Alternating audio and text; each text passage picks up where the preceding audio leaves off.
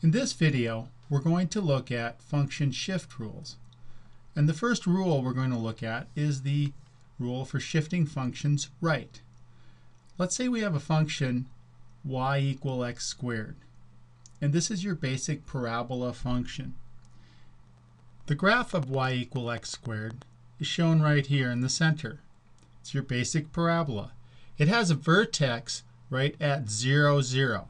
And that's the lowest point of the parabola. Now let's look at the equation y equal x minus 4 quantity squared. It's the same formula as y equal x squared, except x is replaced with x minus 4.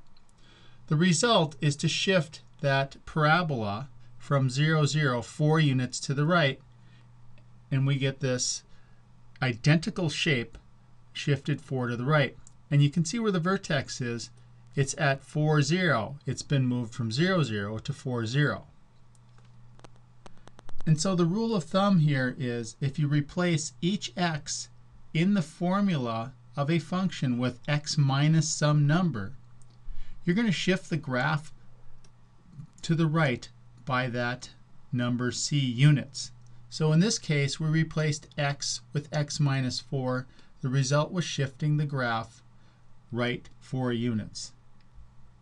Now let's take a look at shifting functions to the left. If we have a function, again, here let's look at y equal x squared, your basic parabola, and it has that graph right in the center with vertex at 0, 0. Let's say we replace the x in x squared with x plus 3. The result is y equal x plus 3 quantity squared. And the graph of y equal x plus 3 quantity squared has the same shape as y equal x squared, but it's moved 3 units to the left. So the vertex is moved from 0, 0 to negative 3, 0. As a rule of thumb, if you replace each x in the formula with x plus some number, let's say x plus c, the graph will be shifted to the left c units. In this example, we replaced x in x squared with x plus 3, and the result was shifting our graph 3 units to the left. Let's take a look at the rule for shifting functions up. Again, let's look at y equal x squared. That's our graph centered at the origin. It has vertex at 0, 0. If we add to the function, we add 2 in this case, and we get y equal x squared plus 2. The result of adding to the function, or adding to the formula, is to move the graph up by that amount added. So our graph looks just like y equal x squared, except it's moved up 2. And you can see that's the top parabola, and it has a vertex that's moved up from 0, 0 to 0, 2. And our rule of thumb here is that if you add a positive value c to the formula, your graph will be shifted up by that amount.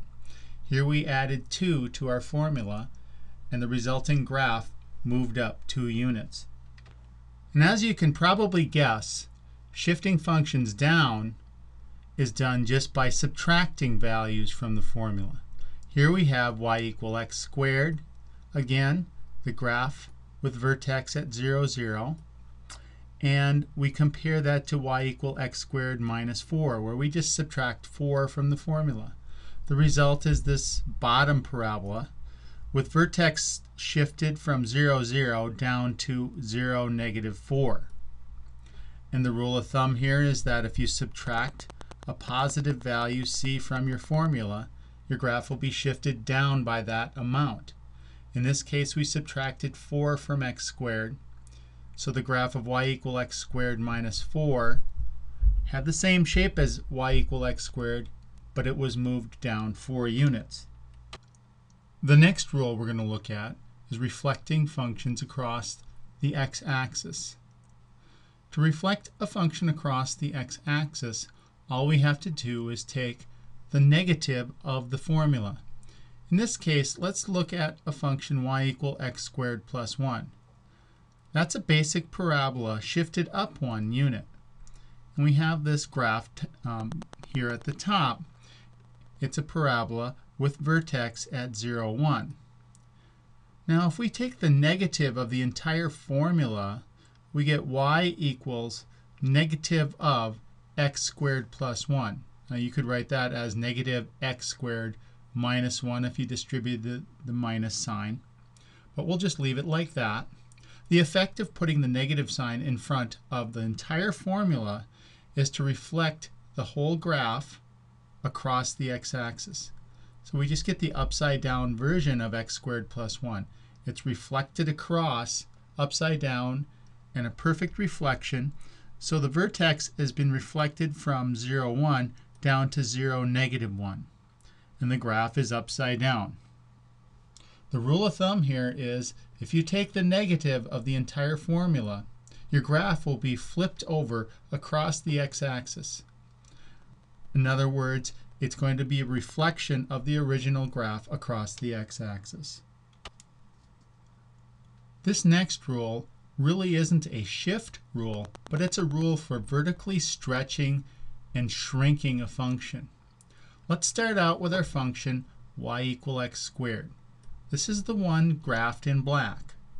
It has a vertex at 0, 0.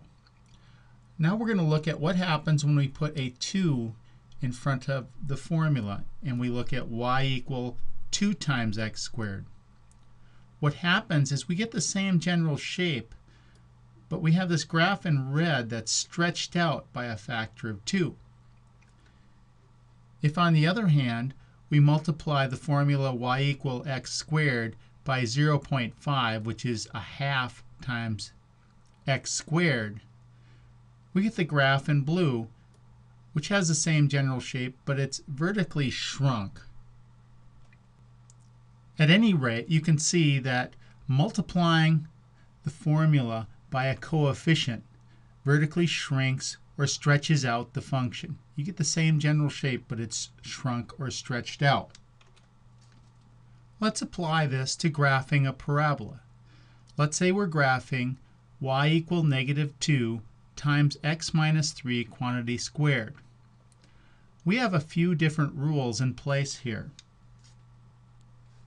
First of all, we could say that we're shifting y equal negative 2x squared right 3, because the only difference between y equal negative 2x squared and this equation y equal negative 2 times x minus 3 quantity squared is we've replaced x with x minus 3. And remember that if you replace x with x minus something, you move the graph right 3. Also note that y equal negative 2x squared is a reflection of y equal 2x squared across the x-axis, because that's what the negative sign does. And also, y equal negative 2x squared is a vertical stretch of y equal negative x squared. The 2 vertically stretches it. So we have a vertical stretch, we have a reflection, and we have a shift to the right. We would expect our vertex to be shifted to the right 3 units at 3, 0, and the graph will have a shape that's stretched out by a factor of 2 and turned upside down. And this is exactly what we see when we graph it. The vertex is 3 units to the right. The shape is stretched out by a factor of 2. Instead of going over 1 and down 1, we go over 1 and down 2 on each side. The parabola is upside down because the negative sign makes it upside down. The negative 2 determines the shape, and the x minus the number determines if it's shifted to the right or to the left. In this case, it's shifted to the right.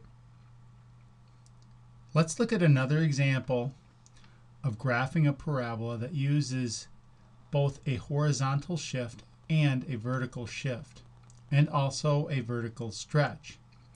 We're going to look at the graph of y equal 3 times x minus 2 quantity squared minus 4. And first let's look at that 3. The 3 is going to give us the shape of the graph.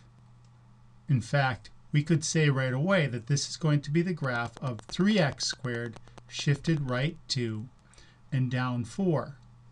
The -2 tells you that the vertex is shifted to the right 2 units. And the -4 at the end tells you it's shifted down 4 units.